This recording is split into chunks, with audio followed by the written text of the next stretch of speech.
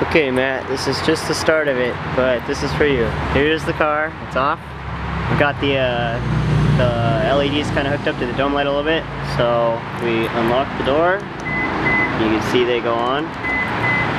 And so the dome light is on, they go on with the dome lights. Let's go inside.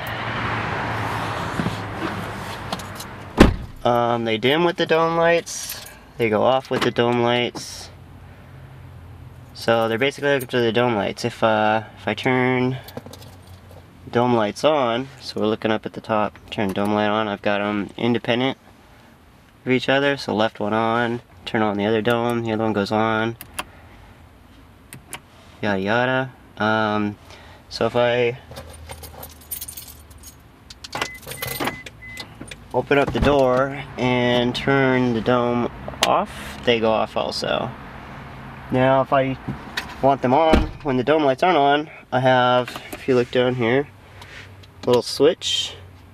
So we'll turn the dome light off, we'll flip that switch on, overrides the dome, they're on. I've got color control, go through the rainbow, choose any color I want. If I want all white, I got white at the end, just in case you need some extra light down there or whatever. And then I've also got a dimmer. So if you don't want them on at all, you can turn them off all the time. Pretty sweet, huh? So it's just the start. I'm going to do the back also, and a few other things. But anyways...